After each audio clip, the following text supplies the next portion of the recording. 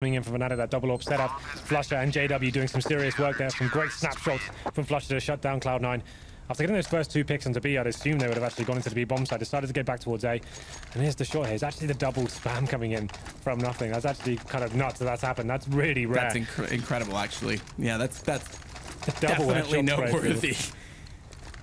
There we go then. It's not going to amount to anything because how they take the round. That's going to be really disappointing for Jordan there. But double AWP setup coming in once again. JW towards long, and Flusher, he's going to be more mobile up. He's going towards B. I like this actually. He should be able to get a picker as well. There's going to be 3 Cloud9 players waiting for him. They've got 4 rifles here. No AWP so far.